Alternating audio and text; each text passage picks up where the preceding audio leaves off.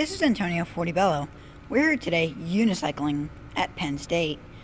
We're at the main campus today, and unicycling is pretty fun here because sometimes it's hilly, but it's pretty fun because you can unicycle around all the buildings and it looks awesome. And even in the dark, it looks so cool. So, if you learn to unicycle, it is really cool to do it around cities and areas that are a lot of level concrete. It's really fun, actually. So this is why I learned to unicycle. I'm actually riding in the street because this is how good I've gotten. I actually ride in the street, like on the sidewalk, then I'm riding around the town. Then we're back at night unicycling, but then I've got something funny to show you, so keep watch to the end of this hallway video.